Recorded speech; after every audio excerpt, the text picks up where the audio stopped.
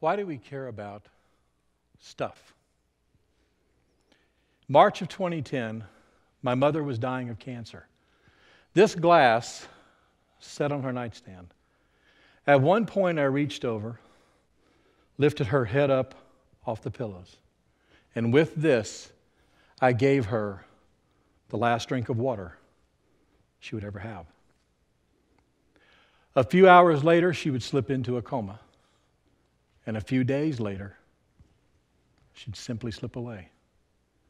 Hospice told us, they said, you can prepare your mind, but your heart is never ready. My sister Jada and I found this to be all too true.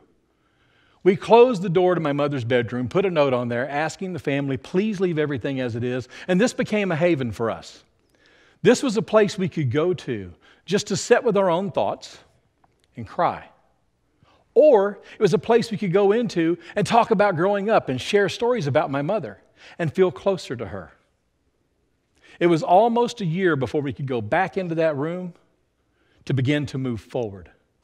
This glass was sitting on her nightstand. It was empty. I knew what was going to happen when I reached out to pick it up. The moment my fingers touched it, I was taken back to that moment and that last drink of water. I didn't expect what happened next. The last 3 days of her life hit me in a rush, complete with every single emotion.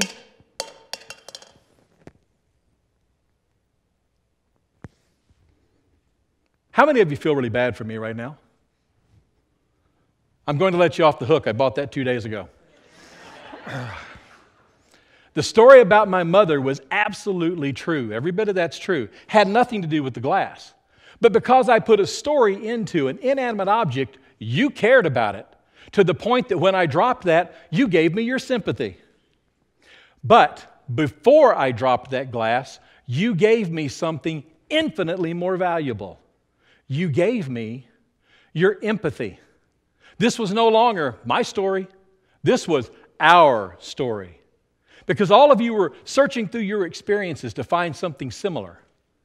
As a result, all of your stories and my story got together and intertwined, and we became connected emotionally. In the book Emotional Marketing, which, by the way, was written by the leaders of the Hallmark Loyalty Marketing Group, and who knows emotions better than Hallmark, right? Have you watched these Christmas movies? That's probably what my wife is doing now instead of watching me. I'm just saying, all right? But in the book, it says that emotions stimulate the brain 3,000 times faster than regular thought. In many situations, emotion will move someone to act well before the rational brain has had a chance to catch up. That explains those love stories, doesn't it? Right? You've fallen in love before, you know what I'm talking about. We are hardwired here and here for stories. It begins in the womb when they read stories to you. It continues in the room when they read stories to you. Imagine this. A 7-year-old comes running into the room. They've got on their PJs. They've had their bath. They've brushed their teeth. They've got their stuffed animal in their hands. They jump into the bed. They tuck in the stuffed animal. They pull the covers up. They prop up on their pillow with an elbow like this, and they're looking right at you. You have never had more attention than you've got right now from this 7-year-old child as you reach up and take a book off the shelf. As you bring it down, their eyes light up, the room fills with anticipation, and you go, that's a solid book right there. Look at that. That spine, you ever seen stitching like this? Kid, this is awesome. Those pages, that is heavy gauge paper right there. I'm telling you, this is a quality book right here. Those illustrations, look at those. Those are beautiful, aren't they? That artist should be winning awards every time they turn around. And oh my goodness, Helvetica type. Who uses that anymore, right? That is awesome right there. What happened? You just told this kid about the product, but you never told the kid the story. And what happened? You just lost your audience of one right there in that bedroom. Is the same thing happening in your boardroom? Stories have the ability to motivate and influence both personally and professionally. And you may think to yourself, Lewis, I'm nobody. My stories don't matter. to anybody. I promise you, your stories matter to somebody. Your stories have the ability to change minds, to change hearts, to change lives, the same way stories have done for you from other people. You cannot escape the influence of stories. Watch TV, that's all it is. Even the commercials have stories, right? And if they're done well enough, they can get the attention of a 16-year-old multitasking teen. When my oldest son Spencer was that age, he's watching TV, he's watching a show he'd never seen before rather. He flips over to another channel when the commercial comes on, but that's not enough. He has an earbud in, he's listening to music, and he's texting at the same time. The kid could do 7 texts a minute, 21,000 texts a month. I know because I paid the bill. When the commercial is over on the channel he flipped away from, he'll flip back. That way he misses no entertainment value, right? Okay. This was his routine. I'm sitting here watching. At one point, 2 commercials stopped him dead in his tracks. The first one, it's this polar bear on an ice floe, and it's going down the water, looking really sad and pathetic. And the announcer comes on at the end and says, "Please, won't you help us feed the starving polar bear?"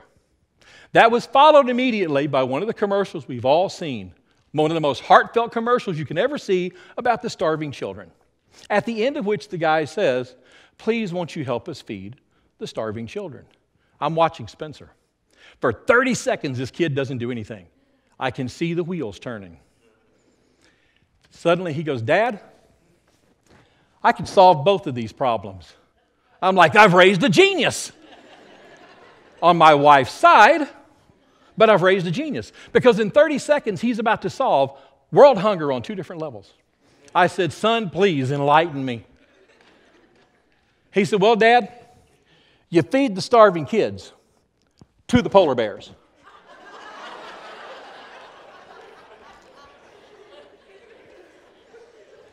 No, don't think so, son. But thanks for playing the game. Storytelling, when done well, does that. And you need to be able to do that as well. When you're telling stories, one of the first things you have to do is know you have to be a good public speaker. And guess what? Everybody in here, you are a public speaker. You don't have to be standing up here on this red circle for that to happen. If you're in a meeting and you're trying to convince somebody of your way of thinking, you're sharing an idea, maybe you're doing a presentation, guess what? You're a public speaker. You're in sales, doesn't matter whether you're on the streets, whether you're in the office, you are a public speaker. Maybe you belong to a civic organization. You have to give them ideas, right? You have fundraisers, you have to take it out to this community and show them what you've got. You are a public speaker. In order to be a good public speaker, the first thing you have to do is get rid of what's called filler words. These are the words that come out of your mouth when you don't know what it is you want to say. Words like, well, but, so, like, and, happens all the time. I don't call these filler words. I call them killer words because I'm pioneering the idea that not only do they hurt your reputation, and they do, but they kill the single most valuable asset you have, and that is your time. When I set out to prove this, I went to the internet. I started looking at all sorts of videos and interviews. Didn't take me long to realize I was onto something. One caught my attention right off. An interview, a lady was representing her company. She's on this interview for 5 minutes at the most. I went in and took that and recorded it, edited it down, took out the interviewer, left just this lady talking. She spoke for 3 minutes and 11 seconds. In that 3 minutes and 11 seconds, she had over 70 of these killer words and phrases in there. I decided to take this to another level. So I took out everything she said except for those filler words. And it sounds like this. And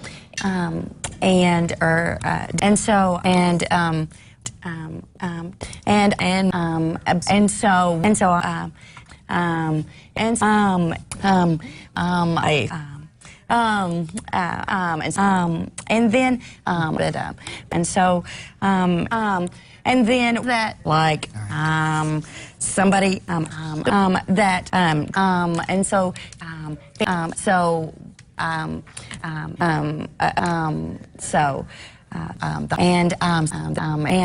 so that don't. That was excruciating, wasn't it? Like nails on a chalkboard, right? And that, I know there's some of you in here who are going, okay, Liz, we got the point, turn it off. No, seriously, turn it off. Long before it got turned off, and that is only 37 seconds of time. Now I say only, but consider she only spoke for 3 minutes and 11 seconds.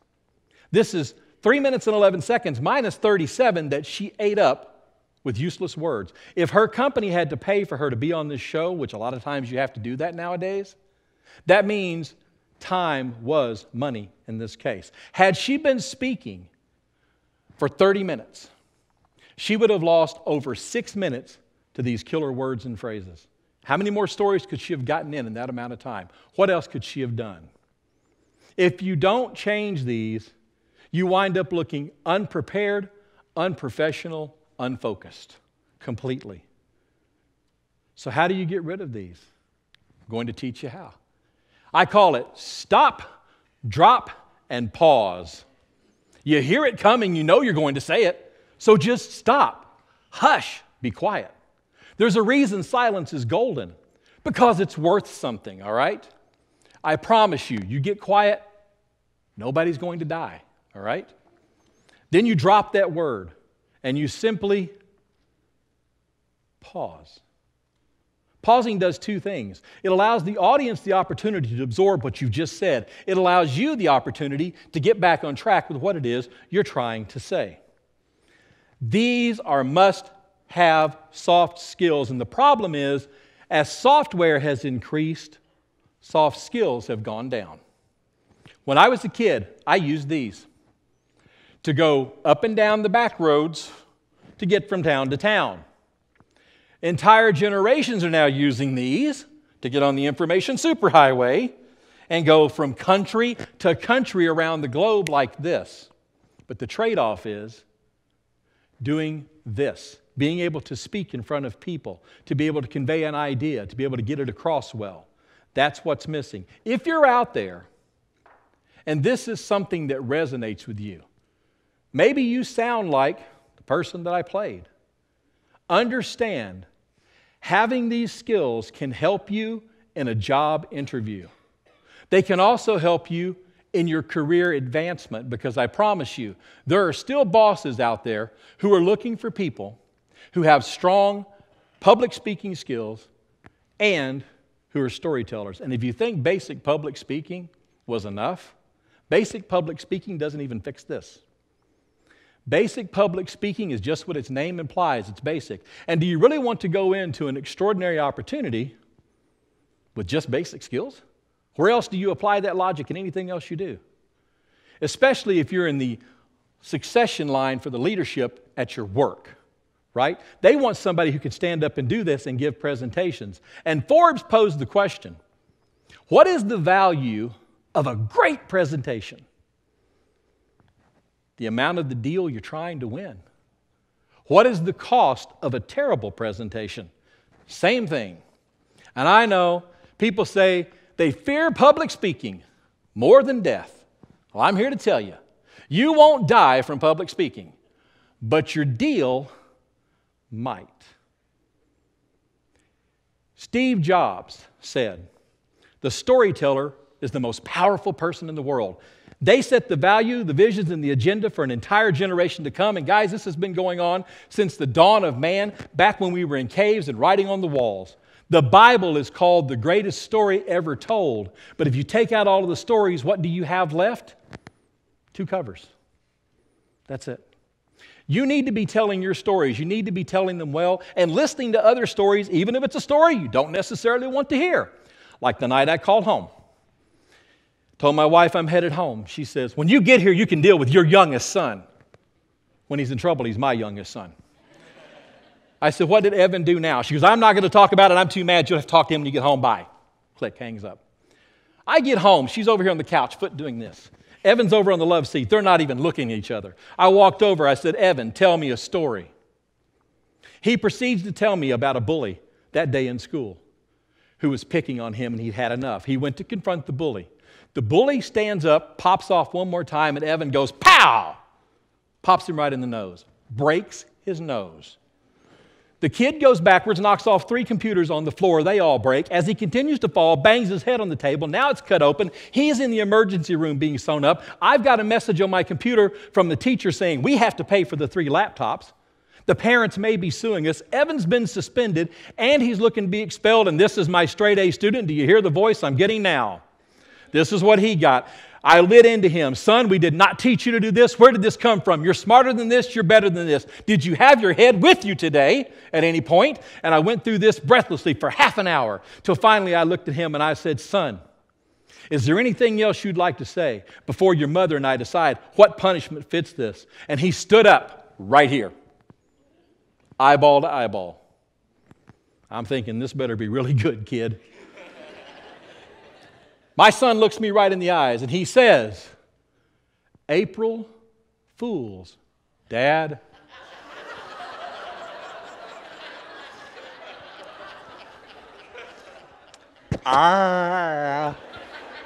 Hook, line, sinker. I took the whole thing. They worked it out for 2 months. The teacher was in on it. Incredible. I told him that was great, but son, when your dad's in a rest home and you get a call that I've had a heart attack, you might want to check the calendar. You can do this with humor, guys. Humor is like a rubber sword. It allows you to make a point without drawing blood. Just understand that stories are the connective tissue of humans. Emotions are the destination. Your stories are the tickets. Take people on your journey and ask people to take you on their journey, because this is about change. Everything changes. And someday, somebody you care very much about is going to be gone. Oh, you'll have some stuff that has sentimental value. But if you do what I'm talking about, you'll have something far better. You will have their stories indelibly written into the pages of your mind. Thank you all.